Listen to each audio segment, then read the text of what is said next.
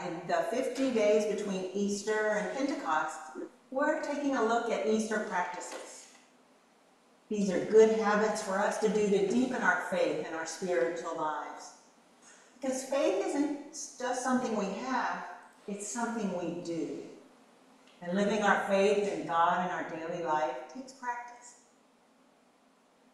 Sometimes we run into a challenge after Easter. After the 40 days of preparing for the life-changing reality of the resurrection during Lent, we may find that we're still slam busy at work or school or with all our commitments after Easter. We still find news of world events deeply disturbing. Still wake up in the morning with more anxieties than alleluias. Even if the world isn't all that different after Easter, shouldn't we be? Engaging in Easter practices can help us in our spiritual transformation that God wants to give all of us. Today, let's look at the Easter practice of letting God in by going to the Gospel of John to Jesus' resurrection meeting with his disciples. John tells us that on that Easter Sunday evening, Jesus, alive and well, met his gathered disciples, gave them his peace twice, thrilled them with bodily evidence of his real resurrection, gave them his mission and the gift of the Holy Spirit to carry out that mission, and also gave believing people the assured forgiveness of their sins. A whole lot happened on that first Sunday. Christian historian and theologian Diana Butler Bass points us to this evening encounter between Jesus and the disciples in the Gospel of John. Those verses that Jana just read are told sparingly in such a short passage, and they're often overlooked when the Easter story is read. We often jump to the following week when Jesus encounters Thomas again. We know him as Doubting Thomas. Jesus and Thomas talk together in that same room, and Thomas believes. But let's look today at that passage that Jana just read. Listen again to the word of God in John 20. When it was evening on that day, the first day of the week, the doors of the house where the disciples met were locked for fear of the Jews. Jesus came and stood among them and said, "Peace be with you." After Jesus was crucified, the disciples retreated to the room where they last gathered with Jesus, the place of their final Passover meal together. Mary found them on Easter morning and made her big announcement. "I have seen the Lord." So what did those disciples do? They hid where they thought they wouldn't be found and locked themselves in. They were scared, really scared. And what scares them? The fear of the Jews. John's gospel lends itself to anti-Semitism, a particular kind of Christian bigotry directed toward Jews. The Gospel of John was composed during a time that Christian believers felt themselves persecuted and powerless, on the verge of extinction, which is a worldview that finds enemies everywhere. In recent decades, many theologians and preachers have gone to great lengths to minimize the anti-Semitism of John's Gospel, a story that's full of references to the Jews.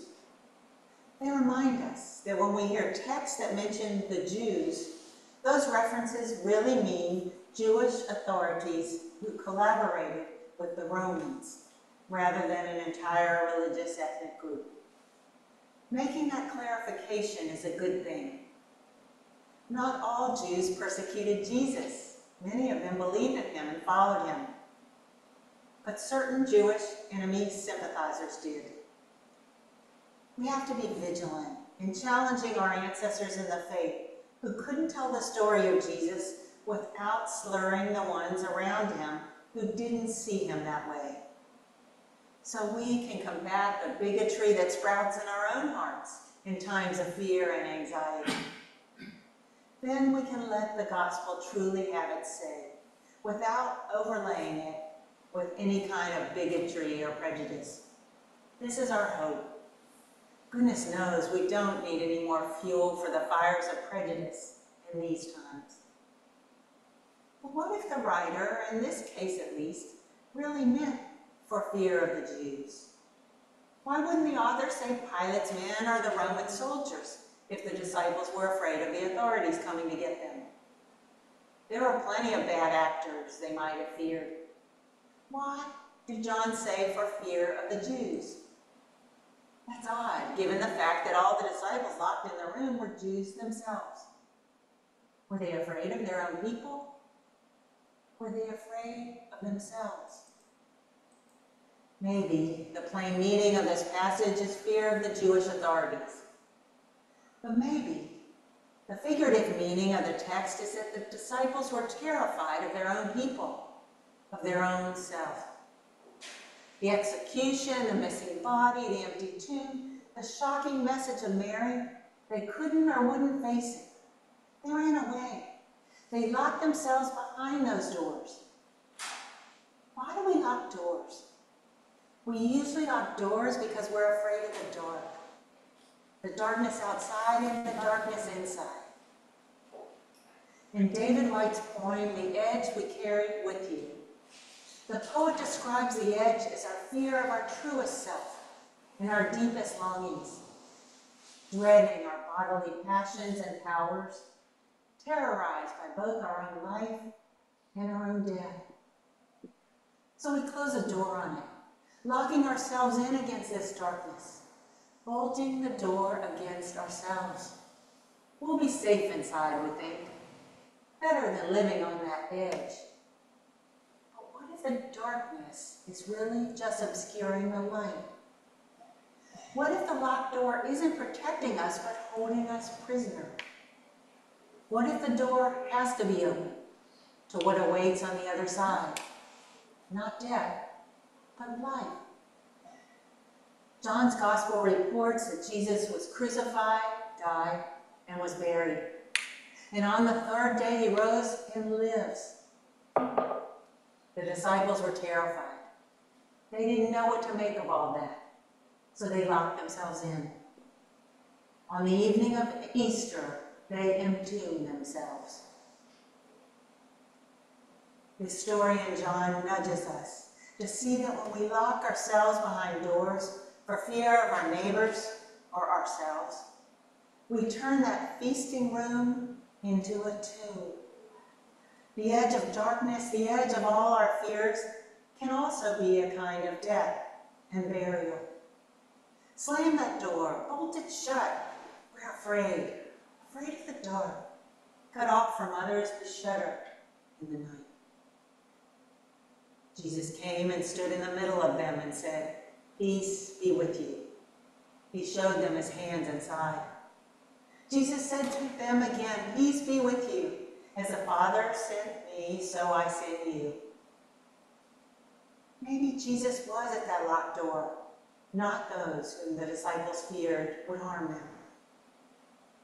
They feared what they thought was at the door, the darkness of death, and they missed seeing the light under the threshold. I wonder if Jesus tried to get in that room in some other way, by knocking maybe. But he was ignored by his friends who were gathered there shivering and with fright.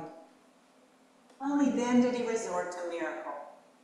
The bodily, resurrected Jesus comes to them through locked doors. The edge of darkness, imprisoning them in fear, is now revealed in the light. All they had been able to see before Jesus showed up that night was their dashed hopes. That locked up room was the end of the line for them, so they thought. They'd had the breath knocked out of them. They were having trouble remembering how to breathe. If you've ever had a panic attack, you know what fear can do to you. The pounding heart, the cold sweat, crushing anxiety all over you. It can make you think that you're dying. It's the same thing if you've ever had the breath knocked out of you.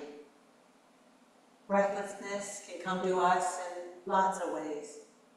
Bad asthma, hard falls, heart failure, sudden violence. However it happens, no breath means no life. There's no way forward without breath. Somehow Jesus knew that regaining their breath was what they needed more than anything that night in that locked room. That they had to be able to breathe before they could hear anything else. So he gave them some old school divine CPR. Gave them his own breath to bring them back to life. Like God creating humankind in Genesis, all over again. Only this time the breath came from Jesus. He breathed on them, and their fear turned to joy. That first Easter night, Jesus' tomb was empty, but the disciples' house was closed with the doors locked tight. They left Jesus' empty tomb and entered their own tombs of fear. They locked themselves in. The doors of tombs are always locked from the inside. What keeps you in the tomb these days? Maybe, like the disciples, it's fear. Maybe you have every reason to be afraid, because life for you as you go through the world isn't very safe. Maybe your tomb is filled with grief and loss, or questions and doubts, or anger and resentment. Maybe the wounds in you are so deep it doesn't seem worth the risk to step outside, or to open up to new possibilities and change. Some days it's easier and safer to lock the doors and avoid the troubling people and situations in our lives. Sometimes we just want to run away and hide, not deal with the reality of our lives or the world. But every time we shut the doors of our lives and our minds and our hearts, we imprison ourselves. For every person, event, or idea we lock out, we lock ourselves in. Jesus is willing to enter those locked places in our lives. He comes Eastering in us. With our permission, he steps into our closed lives and closed minds and hearts.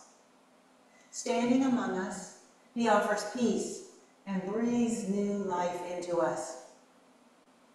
And his breath carries us through the day and through our lives. So let's all of us, faithful, fearful ones, take a breath and let's pray. Dear God, help us open the locked doors of our lives to you, so Jesus can stand right in the middle of us and give us the gift of his peace and the gift of his Spirit. Risen Lord Jesus, fill us with your Spirit so we can represent and present you to the world. In this season and all seasons, may we fulfill your mission by giving Jesus away to others so that they may believe that he really is risen, that he really is Lord.